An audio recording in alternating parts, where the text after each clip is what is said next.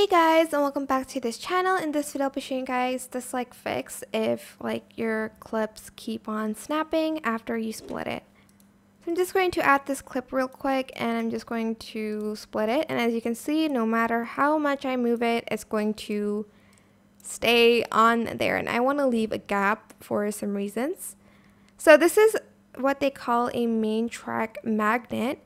If it's on the main track, it's going to snap, but if you put it on the second one, it's not going to. But if you want to still put it on the main track, just turn this main track magnet off or select shift and backspace, I think. And then once you deselect that, as you can see, it won't snap again. But if you turn it on, it's going to snap again. And that's it. It is super simple. I hope this tutorial is helpful for you guys. Don't forget to like, comment, share. Also subscribe to this channel if you haven't done that already.